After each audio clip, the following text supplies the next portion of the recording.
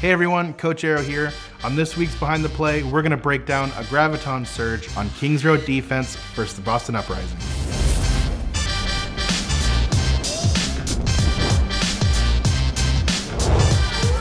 Closer taking a little bit, Rally's going to be coming out. Fusion's taking down the Transcendence. Not enough to keep him alive, and now it's just going to be a bot ultimate here from the supports in favor of the Dallas Fuel.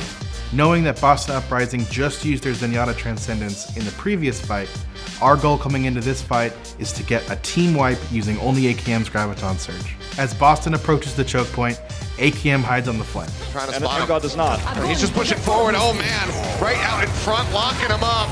And it is it's a slaughter. It's no chance.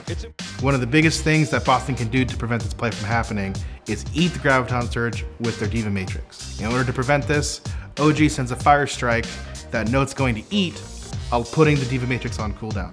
With the Diva Matrix on cooldown, AKM uses his Graviton Surge, capturing the whole team. The next key component of this fight is to make sure that Fusion's shield doesn't stay up and that he can't use his Earth Shatter. In order to do that, RCK was set up on the statue and got a hack as he was falling down from above. This prevents Fusions from using his Earth Shatter, allowing OG to be able to swing in the Graviton Surge freely. Now we get a 6-man team kill and are able to set up for the next fight. This play was particularly important because we were able to get a full team wipe using only one ultimate, which in this meta is an extremely important thing to do. Now, we have multiple ultimates that we can use to keep the momentum going.